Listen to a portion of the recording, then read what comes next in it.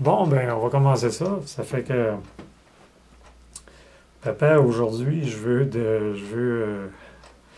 ça que tu nous parles de tout ce que tu te souviens dans ta vie.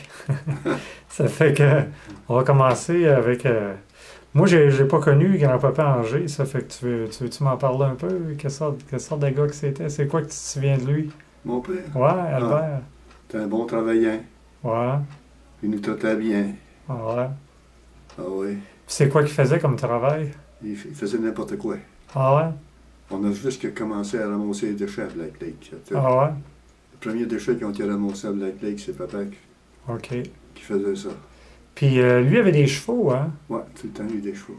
Parce que dans ce temps-là, là, il n'y avait pas vraiment de camions et d'affaires de même. Ça fait que les gars qui avaient des chevaux, là, c'était important dans le village. Hein? Ouais. Combien de chevaux qu'il y avait? On avait un.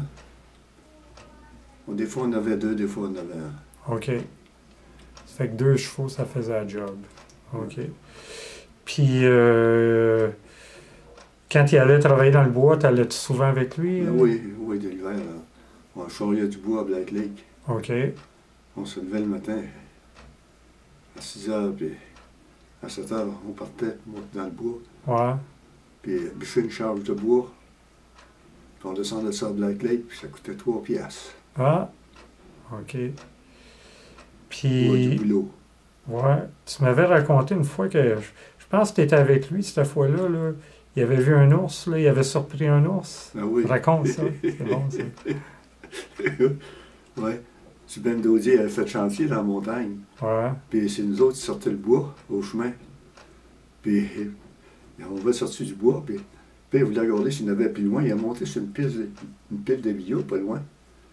Et puis il saute en bas, il y avait un ours à côté de lui. Ça s'est levé tous les deux. Il y avait un ours de coucher au-dessous, au bout de la corde de bois. Il était couché là. Ça fait que je sais pas qui a eu le plus peur d'un Je deux. ne sais pas, mais il t'a lâché un whack. L'ours c'est parti. Ah oui. Ah, une chance, il n'y avait pas de petit avec lui. Là. C'était le même. C'était-tu le printemps, ça, l'été, l'automne? C'était l'été. C'était l'été, ouais. Ouais. Puis aussi, vous avez coupé de la glace hein, au lac Caribou, hein? Hein?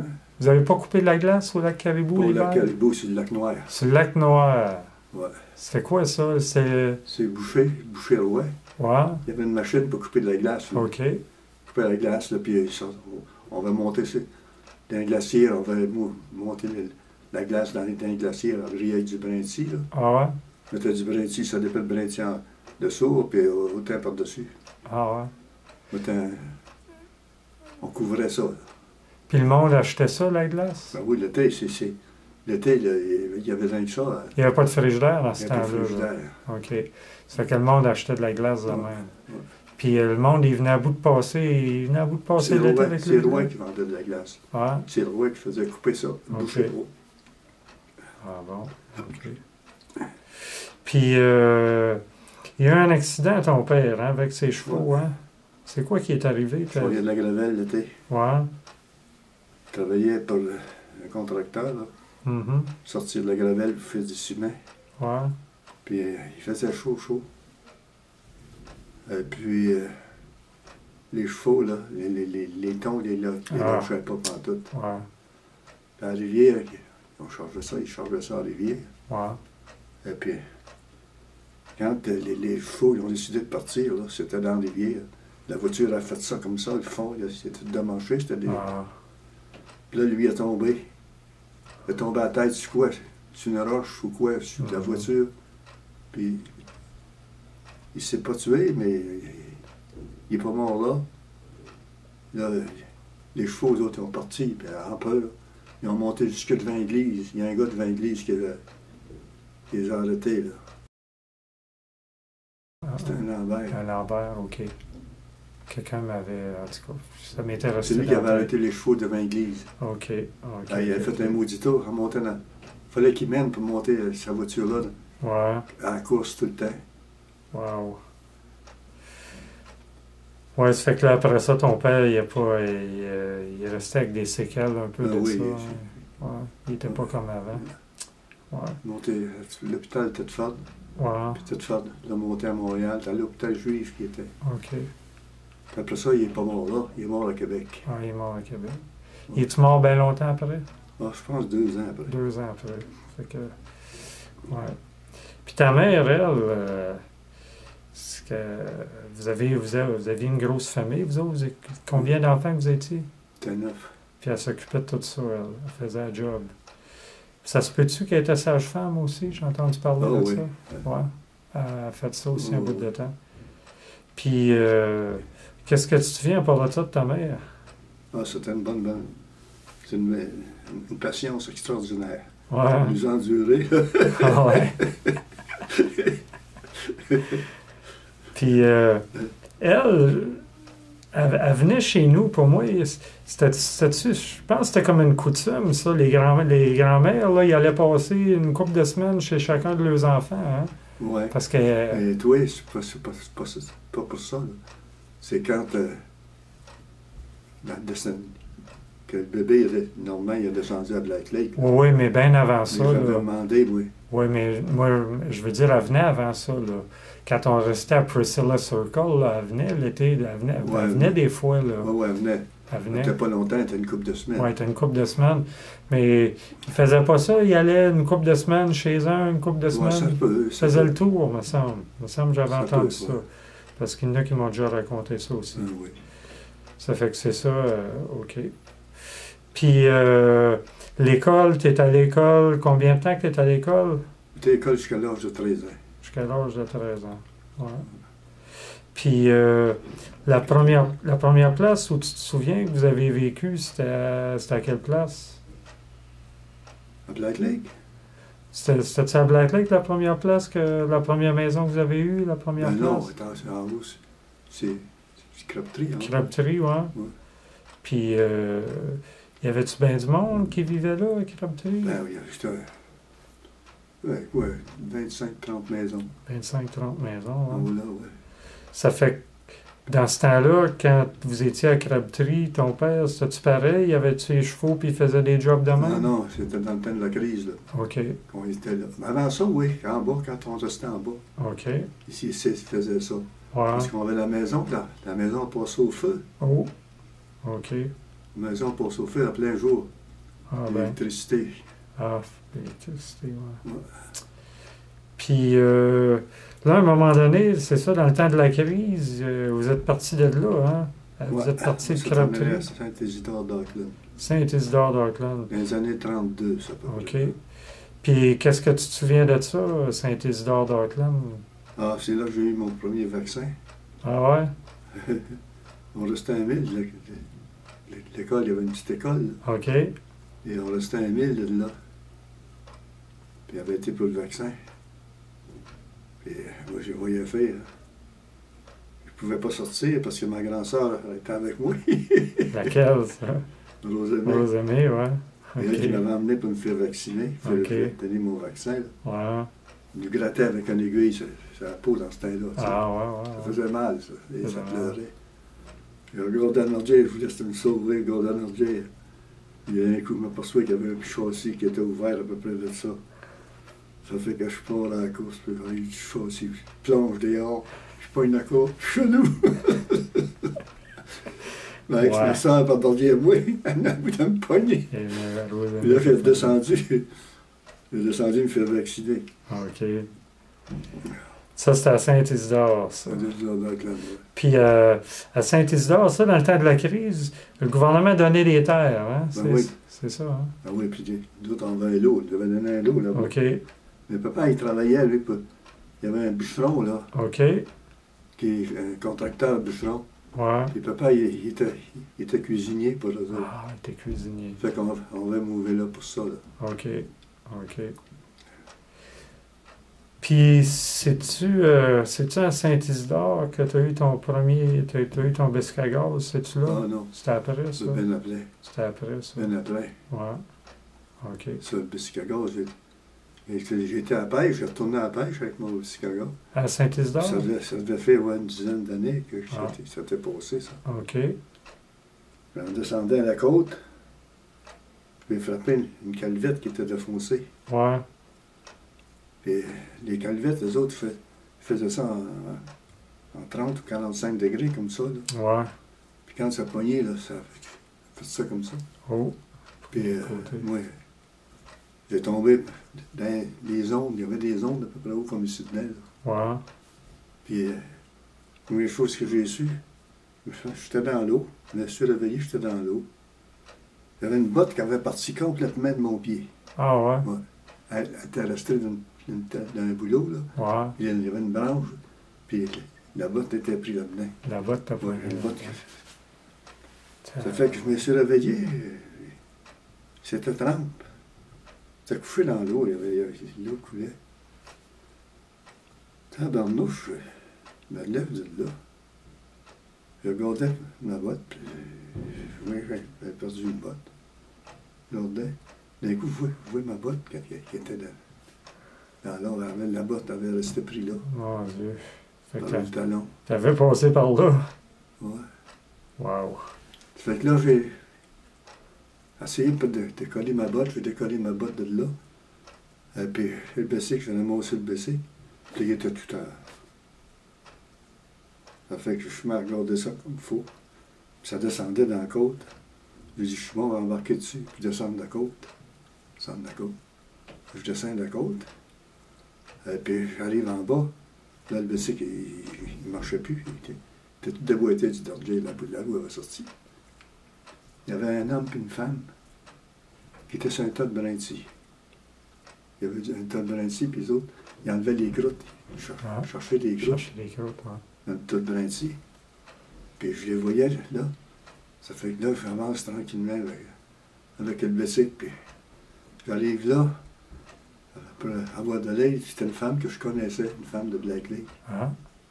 Et puis, une breton, Clarina Breton. Fait que quand elle m'a vu, elle dit, qu'est-ce que tu fais ici? Elle marche de même. J'ai une fouille dans la côte. Alors là, je me dit, hey, pas d'allure. Là, ils ont parti avec il y avait un pick-up truck, eux autres, qui était là. Et puis, ils m'ont emmené chez eux, Puis, je voulais partir. Et on va redresser mon bicycle pour partir. Non, elle dit, tu partiras pas aujourd'hui, ici, toi. Fait qu'elle m'a lavé comme il faut. Ouais. Puis le bicycle, ça a été 2 jours après. Je vais passer l'autre journée avec eux autres. Ouais. J'étais pas pire. Il n'y avait pas de cassure nulle part, mais j'étais sensible. Toujours que... Là, il dit, pour le bicycle, il avait fait un bumper après son truck. Il avait couché des pipes. Puis c'était une pipe qui faisait comme ça, dans le milieu du truck. Il a pris le bicycle, là, puis ils l'ont mis là-dedans. Puis là, avec une barre, il l'a dressé. Dressé le bicycle. Assez pour que je puisse m'en aller à Black Lake. Ah ouais. Il avait 50 000 à faire à cause avec ça. C'est qu'ils ont fait une bonne J'arrive à la maison, le bicycle, si j'ai fait avec, je l'ai tout démanché d'une cuve, tous les morceaux. Puis le frame, j'ai mis sur le Bédard, toute forme. Il l'a amené chez Bédard pour faire réparer le frame. Bédard, il l'a envoyé à Québec pour réparer ça, pour le redresser. Les Québec, ils l'ont dressé pareil comme nous. Parce que là, moi, il était chez nous, il était d'abord. Le moteur était dans une cuve, là, puis toute la régine. Ça fait que, quand j'ai eu les morceaux, là, je l'ai remonté, le bicycle. Et puis, là, je ne voulais plus le runner pendant tout le bicycle. Fait que mon oncle Michel, il dit, je vais l'acheter de toi. Il dit, je vais vendre mon bicycle 150$. Mais mon oncle ne m'a jamais payé. Michel. Bon. Puis à part de ça, tu te souviens, parle-moi un peu de... Parce que on a la 22 chez nous, là, puis il y a une date de marquée dessus. Je pense, t'avais-tu un chevreuil avec ta 22?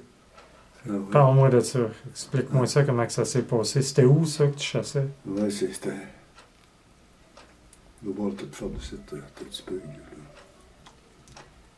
Saint-Séverin. Saint-Séverin, ouais. Il y a une ruisseau à Saint-Séverin. Ouais.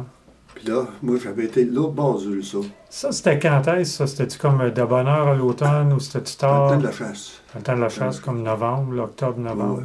Ouais. Et puis, j'avais monté là. C'est-tu le matin, l'après-midi? Monté dans le bicycle. Là, quand j'avais tué mon chevreuil? Ouais, Mais non, c'était dans l'après-midi. dans l'après-midi. Le jour que je m'en vais là, moi, puis je m'assis dans la rue, j'ai dit, moi, on chassait tout ça de ce bord-là. J'ai dit, moi, aujourd'hui, je vais à l'autre bord, dans la montagne. Ça fait que je m'en vais, je me suis en allé dans la montagne. Puis je me suis assis là, je dis, on va attendre une perdrix, je sais, une perdrix, ben non, une gel.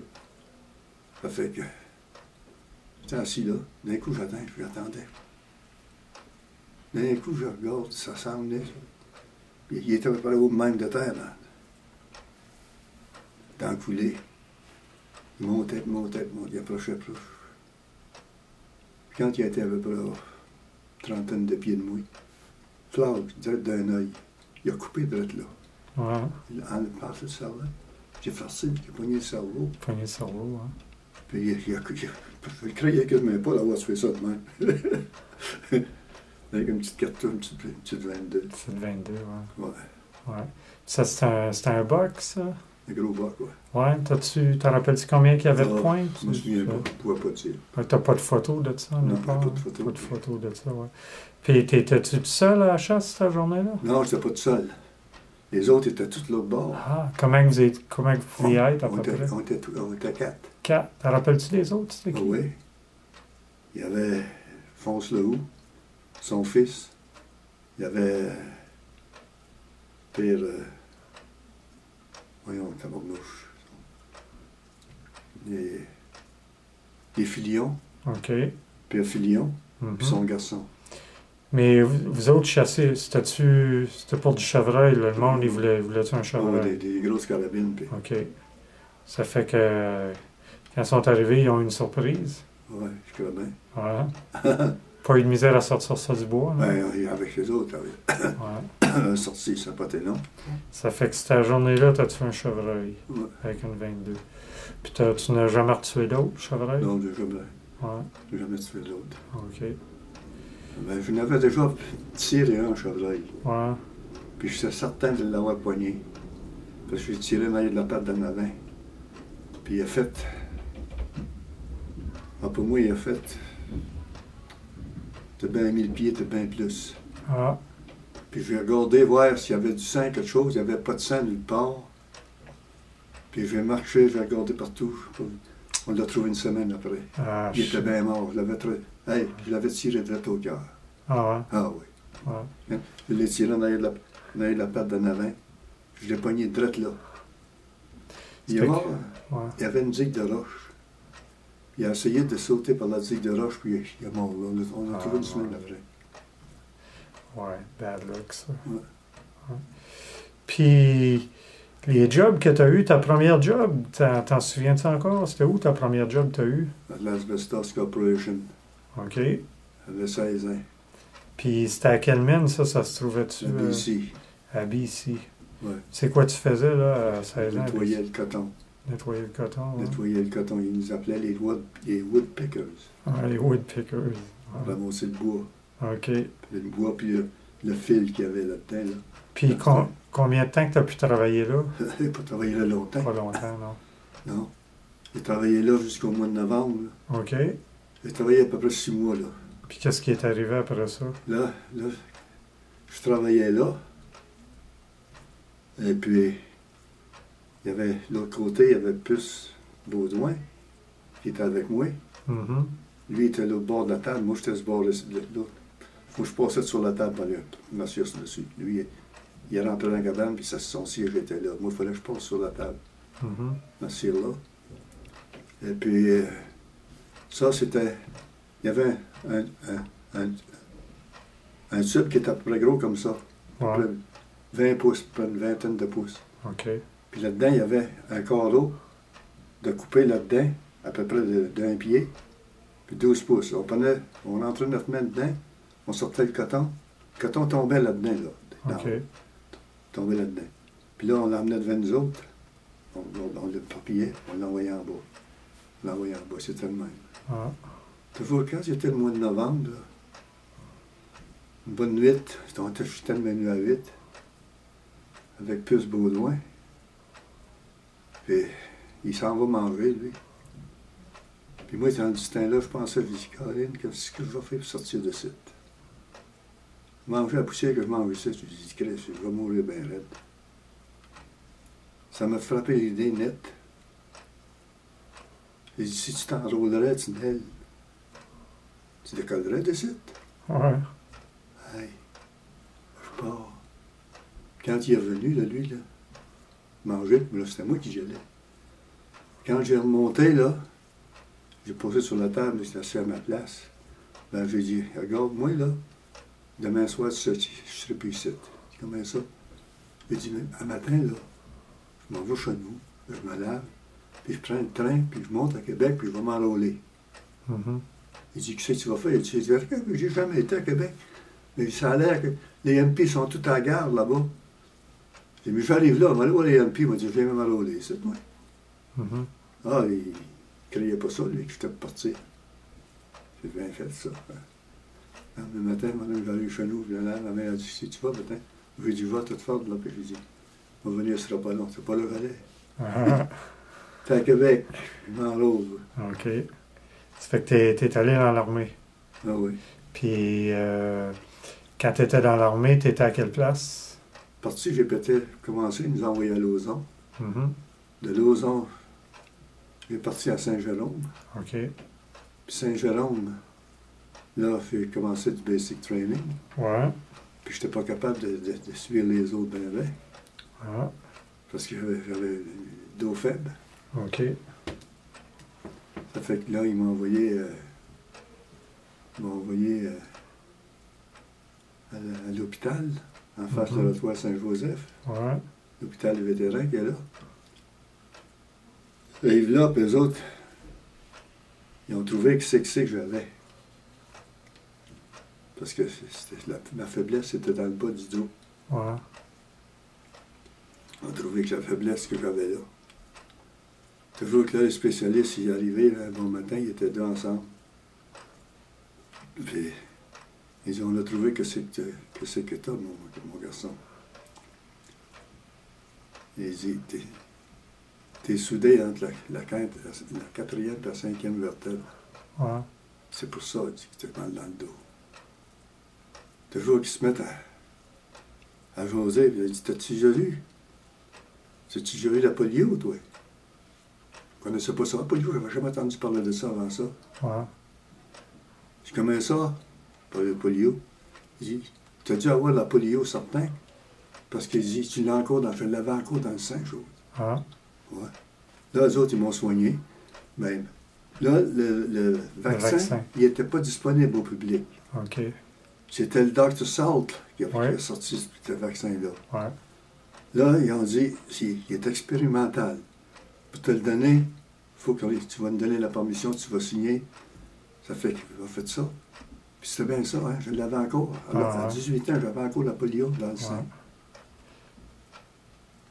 Puis ça, là, la polio, là, t'as eu ça à quel âge à peu près? J'avais à peu près 3-4 ans. Puis tu te souviens-tu un peu de ça? T'en souviens-tu? Je m'en souviens, mais c'est vague. C'est quoi tu te souviens? Je me souviens qu'il me frottait avec de l'huile électrique, là. De l'huile électrique, ouais. Puis qu'il faisait chauffer les couvertures dans le fourneau. Mes sœurs, ma mère, ils passaient les nuits après moi. Je dormais pas des nuits de temps, puis avec lui qui faisait chauffer les couvertes, ma tortillait dedans. Là, je dormais un petit peu. À part le sonneau. Puis la seule affaire qu'il y a, j'aurais pu rester infirme bien plus que ça. Ouais. Mais c'est 4 et 5. Ouais. Ça plie pas. Puis gars, comment est-ce que je plie, gars? Ouais, ça plie pas, hein. Plie pas, hein? C'est ça. Puis, ça fait que là, dans l'armée, tu étais à Lauson. Après ça, tu été là, où? ils m'ont envoyé là, à Huntington. OK. Il y avait un camp hôpital, là. Ouais. Là, j'étais là, Nescousse. Et puis, en étant là, il y avait des vieux de l'autre guerre, là, qui avaient été opérés pour des hernies, pour ces affaires-là. Ouais. C'est moi qui les faisais marcher. Ah, OK. Quand j'étais là. Bon. Je les faisais faire un petit peu de culture fusée, puis je les emmenais là. Ouais. Et puis, c'est moi qui faisais ça. Puis d'un coup, là, la guerre était finie. Puis à un moment donné, il y avait des gars qui venaient au bord qui arrivaient, là. Ça commençait à arriver. OK. Il y en avait des physiothérapeutes. Hein? Ils voulaient rester là, dans l'armée, mais Ouais. moi, ils m'ont envoyé. OK. Ils m'ont donné, moi, ils m'ont dit Charles. T'as-tu appris un petit peu d'anglais quand tu étais là, Oh, dans l'armée? non plus. Oui, on a appris un peu. Parce qu'avant ça, avant d'aller là, tu ne devais pas en avoir bien de l'anglais. Papa, il me parlait pas mal souvent en anglais. Ah oui, papa, il parle. Ouais. Ah oui. Ah, c'est bon, ça. Sa mère et son père, c'est anglais, eux autres. Ah oui. Ah oui. Il venait de... De Saint-Jacques-le-Major, là. Puis comment ça qu'il parle anglais? Ben, ça l'est arrivé ici, cette gang-là. C'était une gang d'Irlandais. C'est une gang d'Irlandais qui sont arrivés ici. Ben oui. Ah ben. Ouais. Ça fait que là, quand tu es revenu de l'armée, c'est quoi tu as fait comme job? Ah, tabarnouche, là, par exemple. En partant de là, j'étais en Ontario. Je suis allé travailler sur le chemin de fer. C'est quoi tu faisais au juste ces chemins de fer? Ah, on faisait, réparer les tracks. Puis... Ouais. C'était-tu dur comme travail? C'était assez dur, parce que des fois, on changeait des rails complètes, là. Puis on avait toutes des tangles, c'était tout fait à la main, là. OK. On ramassait ça, puis... Y avait-tu des marteaux, là, qu'il fallait clouer? Non. Ben, il y a des masses pour les spikes, là. Les spikes? Ah ouais, ouais. ça, il y en avait. Ouais. Parce qu'à un moment donné, ça s'est fait avec les trains, là. Avec les steam engines, là. Mais au début, c'était le monde qui faisait ça à bras, là. Ah ouais. Passait la journée de temps à fesser là-dessus, là. Ah ouais, ben c'est encore pareil, hein. Ouais. Ah ouais. Mais les plaques, il y a une OK. plaque de tout qui va dessous, hein. Ouais. Là, tu passes un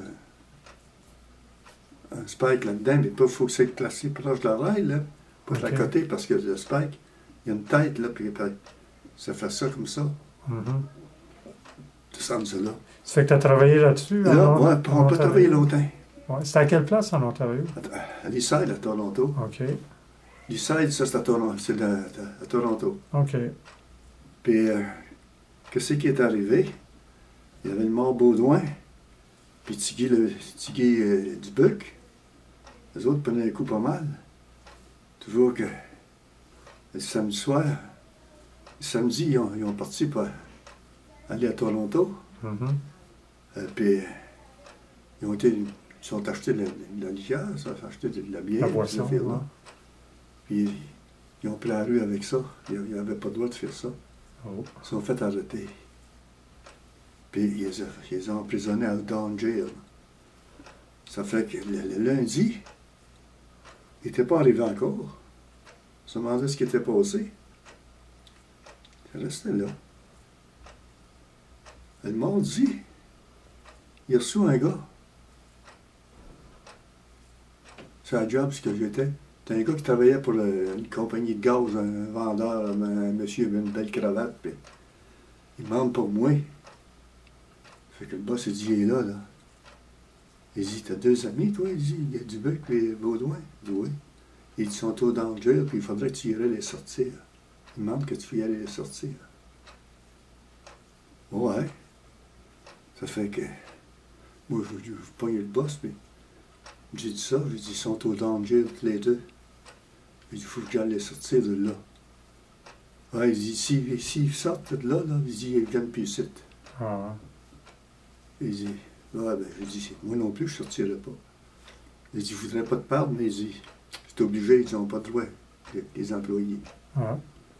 Ça fait que là, on était les sortir, puis on était chercher notre stock, notre linge qu'on avait, puis on est parti, puis on était au bureau d'assurance emploi, là. Ouais. On était là à Toronto, puis ils nous ont placés à Sainte-Catherine, Ontario.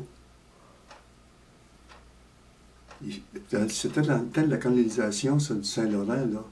Ouais. Tu sais, et puis, ce que c'est qu'on a fait, nous autres? Il y avait une centrale électrique là, à Sainte-Catherine, Ontario. On a démanché cette centrale-là. C'était tous des blocs de granit qui étaient à peu près comme ça, 18 pouces de long, par 10-12 pouces de large. On démanchait ça, la bâtisse, tout le ciment, tout le nettoyé, puisqu'ils voulaient les réaliser pour bâtir l'autre. Ah. Ça fait qu'on a frappé ça, ce job-là. Après ça, on a travaillé sur un pont. On a fait les piliers d'un pont sur le canal. Mhm. Et après ça, quand on est parti de là, moi, là, je voulais plus rester avec eux autres. Là, je vais partir avec un autre gars, en loyer. Il venait de Saint-Maurice, c'était de faire de ça. On a été à une autre place, mais on n'a pas resté là. Après ça, ouais, l'automne après, j'ai dit, je descends chez nous. Là, j'ai descendu chez nous à ce soir. Après ça, ça a été ma langue que j'ai faite là. OK. Puis à un moment donné, tu es allé en Abitibi, hein? Ben oui, c'est après ça, là. Ouais. Ben moi, je connaissais Métivier. Wilfrid Métivier.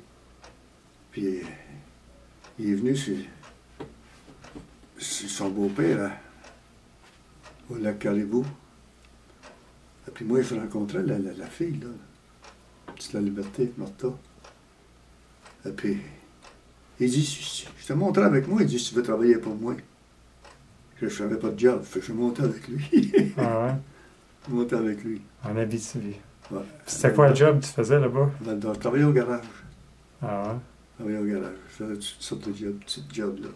Puis, il y a une fois, là, tu m'avais raconté quelque chose, là, à propos d'une gratte, là, dans la neige, là, un camion, là, quelque chose.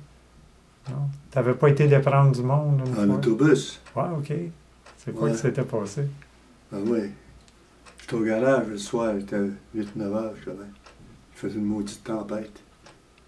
Puis il appelle chercher l'autobus. Puis je lui dis, j'étais tout seul au garage. Je peux pas y aller. J'appelle le propriétaire du garage. Il dit, prends le truck, puis il dit, va-y chercher. Fait que j'ai parti, il était chercher. J'étais en bas de Robert. Puis Chris, il y avait ça d'épais de neige. J'arrive là, puis l'autobus était pris dans la neige. C'était un truck l'armée que j'avais. Il y avait le gros maudit tailleur, puis il était au main de terre. C'était un Ford 900. Ouais. C'était un barlouche. Hey. Là, il fallait que je retourne. Il fallait que je... J'arrivais là, j'avais l'autobus. Il fallait que je retourne. Hey, j'ai comme skié le chemin, c'est. Fait qu'en virageant, j'embarque dans le chaussette, une roue dans le chaussette à mon chemin. Puis là, c'est pour voir ces 4 roues là-dedans. Quand tu veux, quand tu... Les tailleurs, ça vaut le même après ça. Ça fait que... Là, je t'ai pris là. Je regarde en avant. Il y avait un maudit gros poteau de téléphone qui était gros de même de l'autre bord. Je prends la winch. Puis je m'envoie jusqu'au poteau. J'étais dans les roues de cul, jamais, en bas de Robert. Il était plein de neige. Je viens à bout de me sortir de là. Là, j'embarque l'autobus. Il y avait 17 personnes à bord de l'autobus. Ah ouais. Ouais. J'ai descendu à Val-d'Or. Je passais dans ça d'épais de neige avec ce truc-là. Je traînais l'autobus. Ouais. Puis une fois, t'avais un de tes oncles qui vivait là-bas, t'avais de la parenté, puis t'étais allé voir. Ouais. C'est quoi qui est arrivé cette fois-là? Ah, j'ai été les voir, là. J'arrivais là, sais-tu comment est-ce qu'ils faisaient? Le soir que j'avais arrivé là, Non. c'était 67 en bas de zéro. Comment ils s'appelaient, eux autres? Où t'allais? Sérénus, la liberté. T'allais chez Sérénus. Ouais. Ouais. Ils faisaient 67 en bas de zéro. Ouais. Ça, c'est pas des farces, je te dis ça, c'est 67. Ouais. Quand j'avais arrivé sur mon oncle, là, hey, je suis arrivé là, mon oncle, en pleine nuit. Ben, pleine nuit, c'était 10 heures le soir. C'était comment, là, où il vivait-tu d'un village, lui? C'était-tu dur à trouver? C'était en campagne. C'était en campagne, ouais. Ouais, il y avait un lot, là, lui. Ouais. Et c'était... Les maisons étaient 1000 ans. Et t'es allé là à pied, toi? À pied. T'es parti de où pour aller là?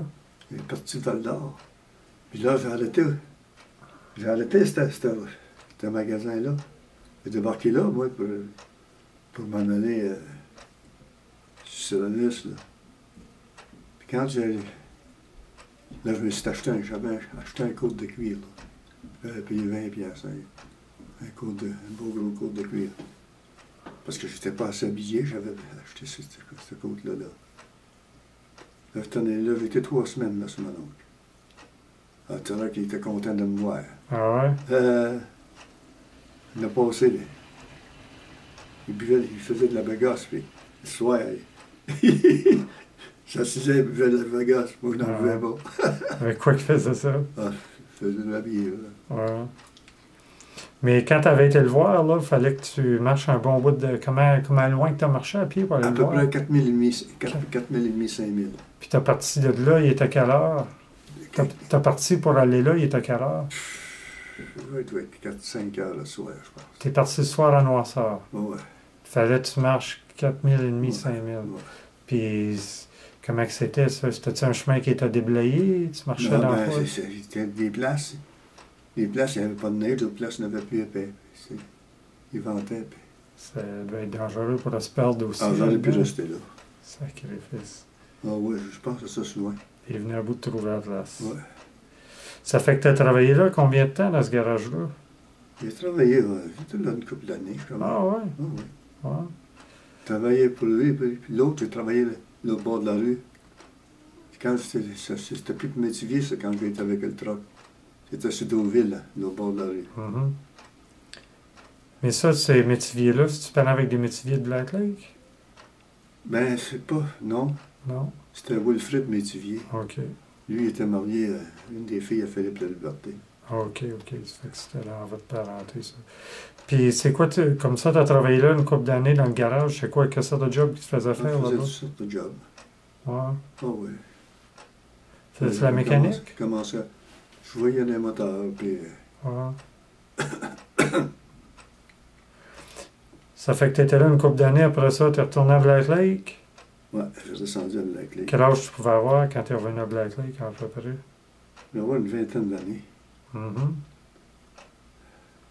Puis, À Black Lake, j'ai rentré sur les Diamond Drill. ah oui. Ça, C'est c'était sur le lac Noir, hein? Ouais. OK. Ça fait que ça pouvait être en quelle année, ça, 1940? 54. 54. Non, pas 54. J'ai ça dans... Ouais.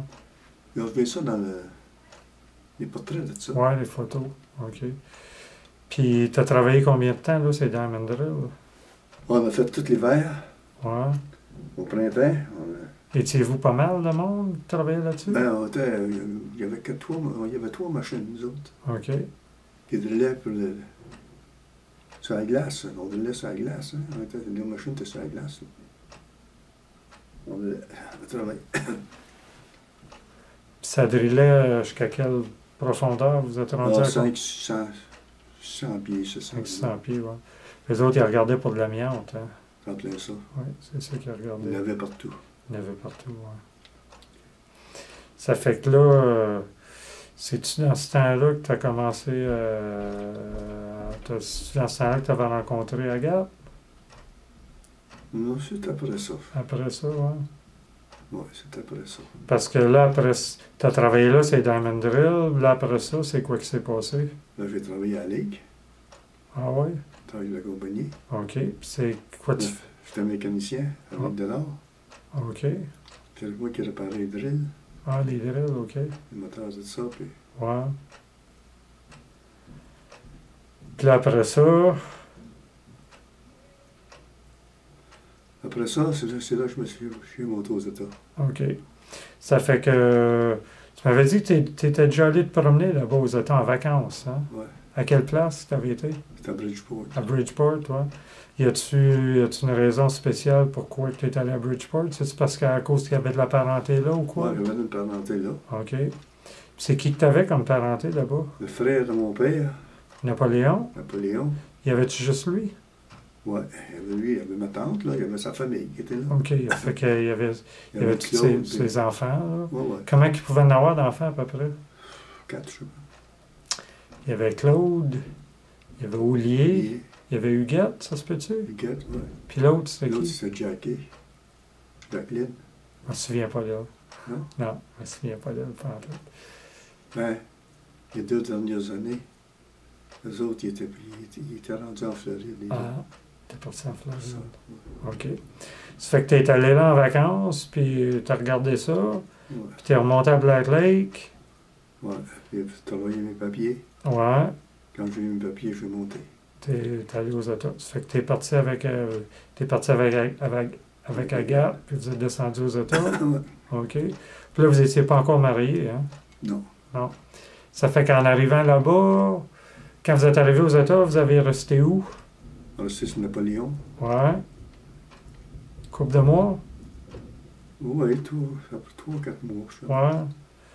Puis Lui, ça- Napoléon, là, sa femme, là, s'appelait Mariana. c'est ça. T'avais une moyenne face de bœuf, là. Je me souviens d'elle, là, quand j'étais jeune. Je voulais pas y voir la face pantoute. Je sais pas si tu l'as jamais vu sourire. L'as-tu déjà vu sourire, elle? Je sais pas. Moi, je m'en souviens pas. Elle était tout le temps une mauvaise... En tout cas, moi, c'est ça qui m'est resté dans la tête. Mais mon oncle Napoléon, ça, c'était... Ça avait de l'air... Il avait de l'air doux, lui. Il avait de l'air... Ah oui. Ouais. Tu avais arraché une dent une fois, hein? Moi, j'ai arraché une dent. Compte ça, Ouais, compte ça, compte ça. Hey, ça, je fais des farces. Il y avait une dent lousse Ouais. en avant.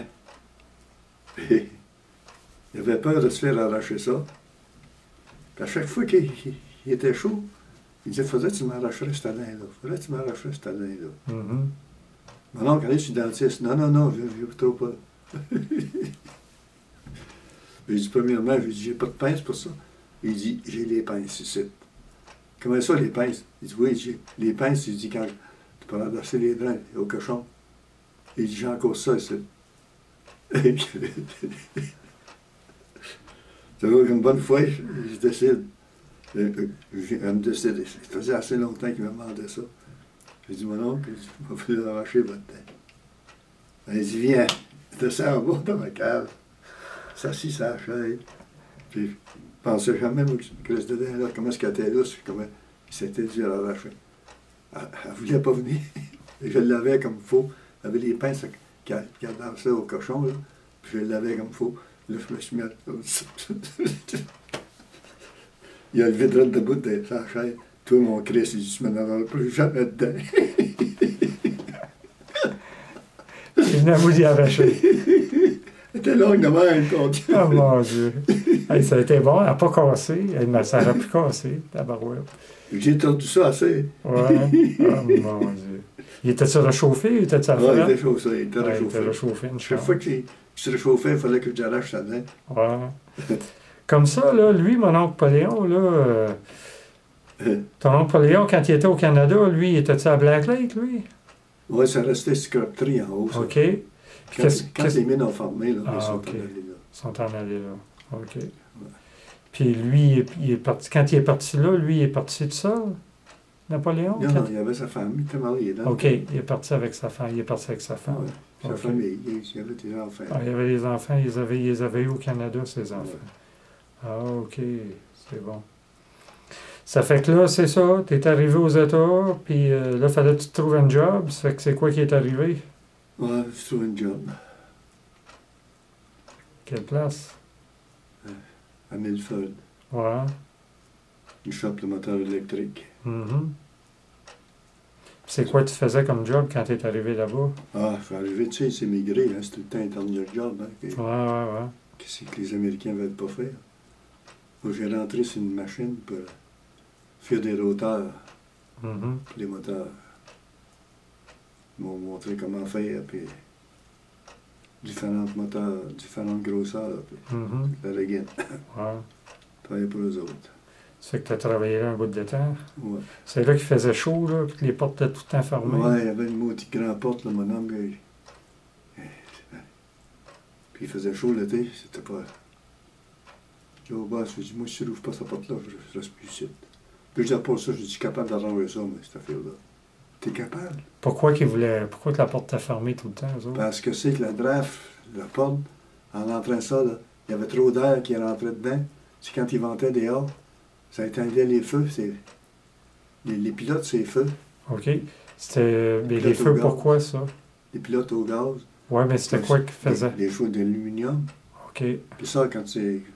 Pour travailler avec ça, il faut que tu s'asseyes au-dessus au-dessus de 1400 degrés. L'aluminium, OK. Ouais. Ça fait qu'ils chauffaient l'aluminium avec ça, eux autres. Ben oui. OK. Ça fait que eux autres, ils gardaient la porte fermée parce que la drave d'air était pour faire éteindre les pilotes. C'est quoi que t'as fait avec ça, toi?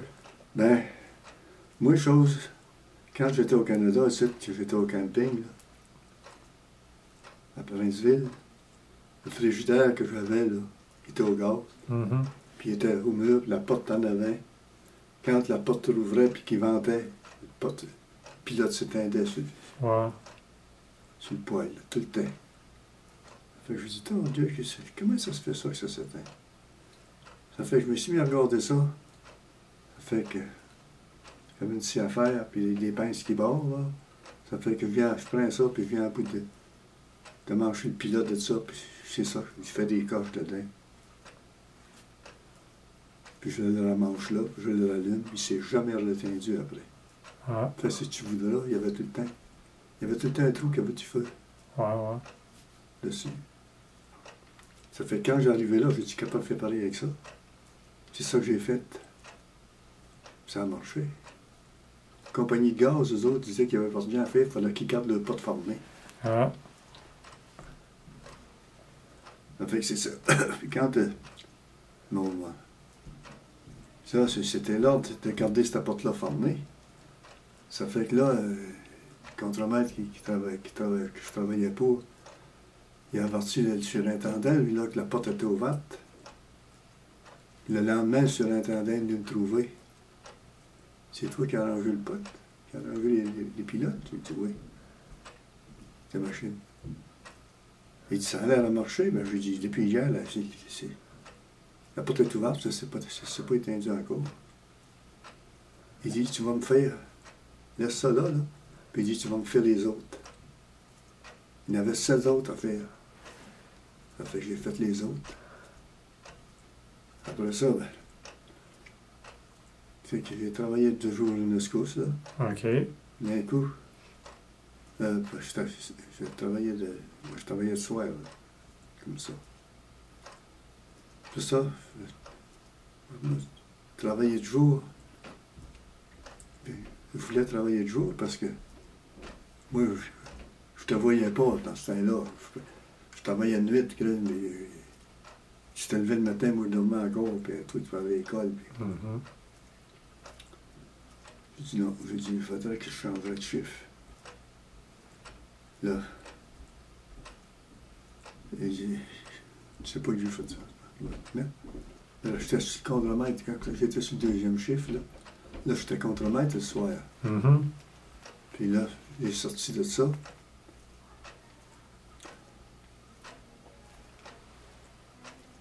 J'ai sorti de là. Et puis, j'ai appris que quand j'ai sorti de là, j'ai regardé l'équipement qu'il y avait là, pour faire ça.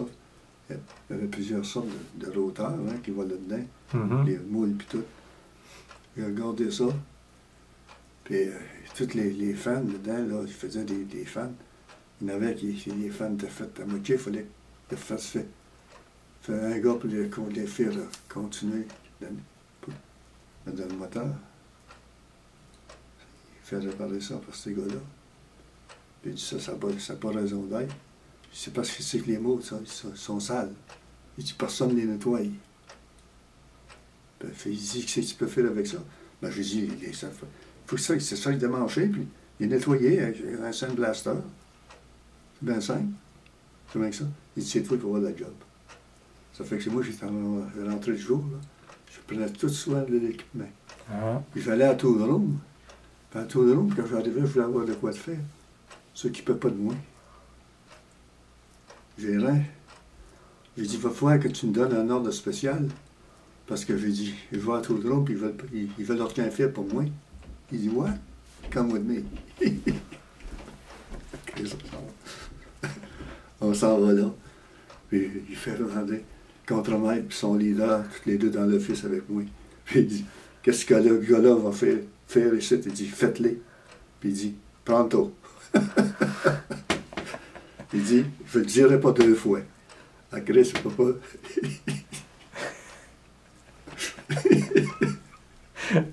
C'est bon. Ça me gênait quand je me mettais dans l'éveil, tu sais. Ben ouais. Ben, papa, là, ils sont fait mettre à leur place tout de suite. Ouais. Puis là, après ça, ton affaire d'invention, parle-nous de ça un peu. Ben, c'est ça. C'est venu tout ça, là. C'est venu à travailler avec cet équipement-là. Ouais. J'ai dit, pourquoi? Cette jacket-là qui mettait par-dessus, là, c'est correct, tu fais un morceau, 2 morceaux. C'est beau. D'un coup, tiens, là, l'expansion, chaque pièce que tu prends, que tu fais, prends l'expansion, prends l'expansion. Mais l'aluminium, alentour, le morceau que tu faisais. Ça n'a pas d'allure. Puis quand cet aluminium-là, il l'a envoyé à scrap. Elle n'était plus récupérable parce qu'il y avait de l'acier dedans. Wow. Tu sais, ils attaquaient ça jusqu'à l'acier, les autres là. J'ai le moment, c'est pas d'allure, ça. Pourquoi il ne marche pas quelque part? J'ai su maintenant penser à ça, comme il faut. J'arrivais chez nous le soir, puis je pensais, si la lamination, elle serait fermée, il n'y aurait pas besoin de faire ça, il n'y aurait pas besoin de jacket. Il y aurait besoin de juste un petit ring en haut, puis un petit ring en bas, mettre un morceau dedans, former ça. Bingo. Ça fait que je ferais ma suggestion, puis je mets ça dans la boîte à suggestion. Donc, j'ai une réponse avec les chèques. Toujours que je donnais un chèque, puis j'avais fait un petit dessin, puis je l'avais mis dans ma poche, je vais le donner au gérant. Fait que je lui donne ça. Et puis, il avait fait un dessin, une boule. Il dit ça. Puis quand il passe, quand il a passé pour mettre ma paye le jeudi, je lui dis, regardez ça quand vous avez le temps. Il dit, regardez ça, ça a du bon sens. Il part, met ça là, ça là. Il part, ça là. Il revient juste après sa run. Il dit, c'est comment? Il dit, explique-moi donc ça. J'ai dit, à la place de changer tout ça, mais ça parlait juste de la lamination, là. J'ai dit, la former, qu'elle garde son aluminium en dedans, qu'elle n'y a pas dehors. Il dit, ouais, ça a du bon sens. Ça a du bon sens plein, ta patente, c'est ça. Ça fait que, il dit, on va voir ce que je peux faire.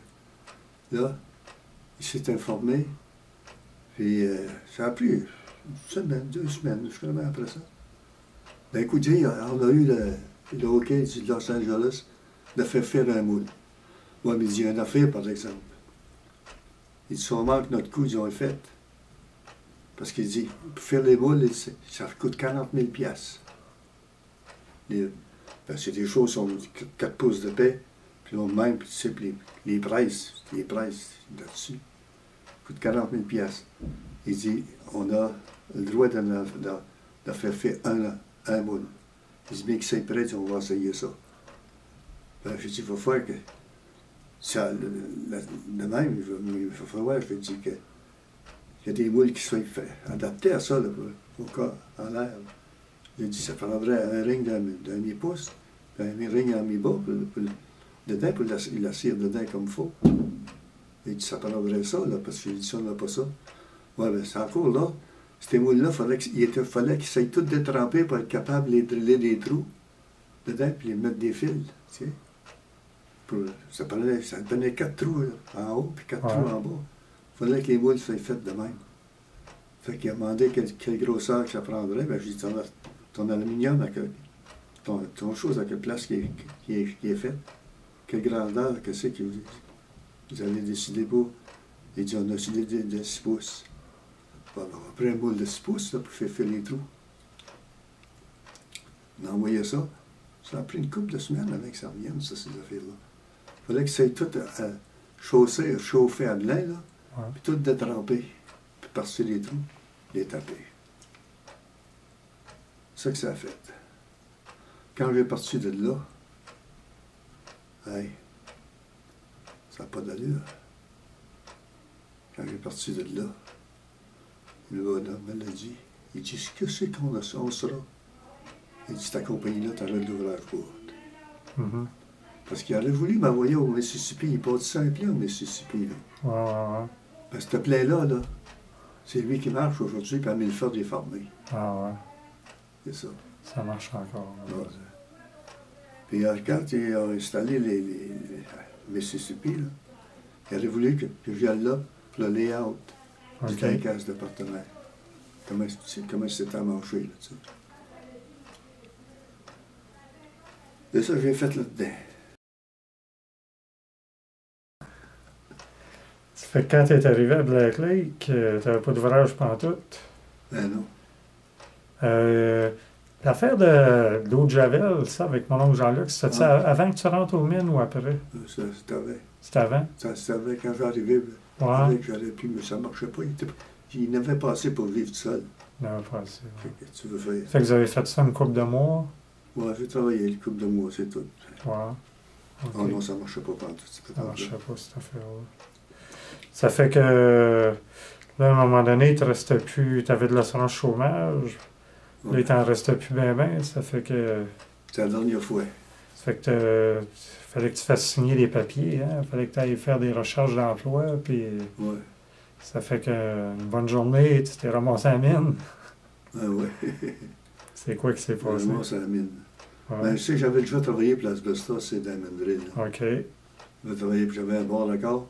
C'est moi qui avais le record le plus de pieds faits dans 8 heures. Ah ouais? Ah oui, ça s'est jamais fait après moi.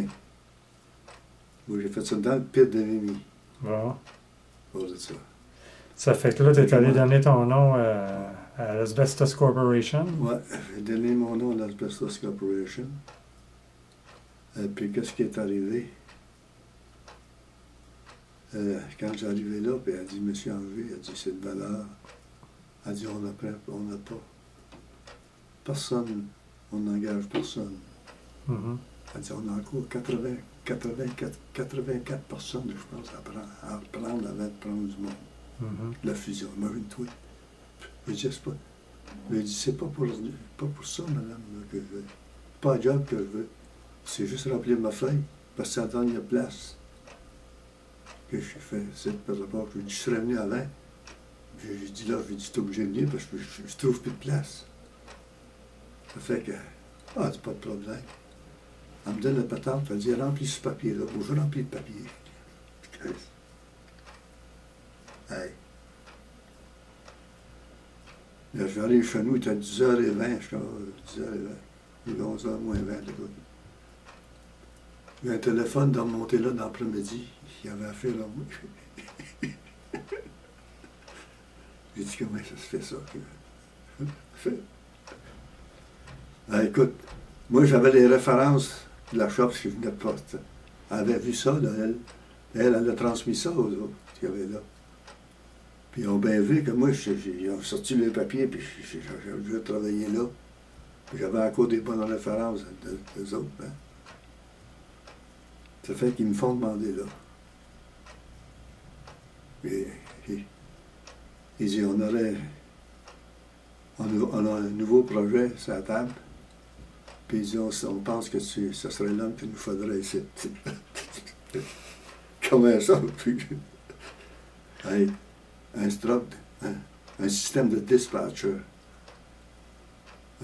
C'est moi qui ai parti ça pareil. Et là, j'ai dit, écoute, un peu là. Oui, je connais plus rien du pit, là, puis ces affaires-là, là. Les drills et tout, là. Je connais plus rien là-dessus, là. Ouais. Pas de problème. On va te le montrer. Tu vas aller chez ces jobs, les pelles, n'importe quoi. Tu vas savoir qu'est-ce que c'est que le job. Il dit, un bon dispatcher, il faut qu'il sache tout. Ouais. Il a fait ça quasiment 15 ans de temps, cette crise d'affaires-là, pareil. Ouais.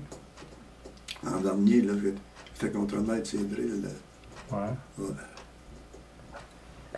Puis là, ben, quand tu as eu 54 ans, là, il y avait des changements qui s'en venaient à la mine, hein?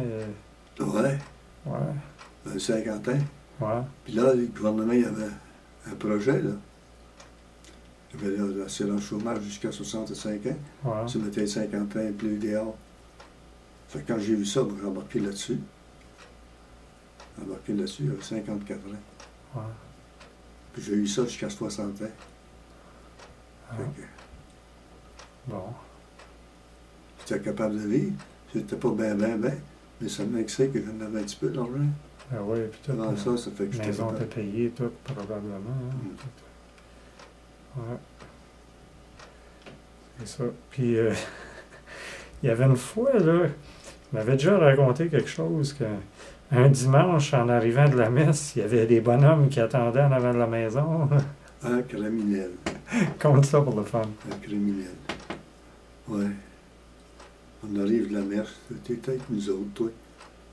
Hey. Il y avait des gros chars de parking avant de la maison. Les deux gros messieurs, ça sort de là. Et on dit, la maison à Georges-André. La maison à Georges-André Dubois.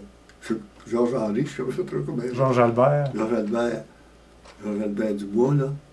C'est sa maison-là. J'ai dit, qu'est-ce que vous dites là, vous? J'ai dit, non. J'ai dit, c'est ma maison, ça. Comment ça, c'est votre maison? Ben oui, c'est ma maison. Pas du bois? Non, c'est pas du bois. Tabarnouche. Assez. J'ai dit, attends un peu. J'avais le contrat de la maison. J'ai été chercher le contrat. Je lui ai dit, tiens, garde.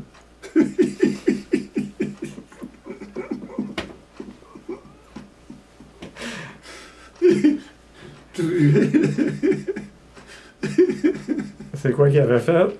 Ah, je ne sais pas. En tout cas, ils sont regardés un et l'autre. Ils ont dit, on s'est fait avoir, là. Je ne sais pas. Ouais, ça fait qu'ils sont partis. Ah non, ils ont parti, des gars de Montréal. Ouais. Puis toi, après ça, je pense que tu l'as revu, M. Thibert, hein, pas longtemps après. Hein? Ah oui. Ouais. Ah oui. Là, je me souviens pas trop de ce qui est arrivé après, là, les gars. J'ai dit, t'as essayé de vendre ma maison, toi? Il n'y avait pas un bras dans le cloud, quelque chose de même? Oui, c'est vrai. Oui, il y avait un bras dans le plâtre. Les gars, ils l'avaient rencontré. Ils disaient ce que c'était son restaurant à Boucherville. Ouais. Ouais. Il avait tombé à son restaurant. Oh mon Dieu. Ouais. Ouais, ça fait que... C'est ça, je pense qu'on a pas mal fait le tour, là, hein? On a parlé de pas mal d'affaires. Ouais. Y a-t-il des affaires qu'on a oubliées? Non, je te dis que...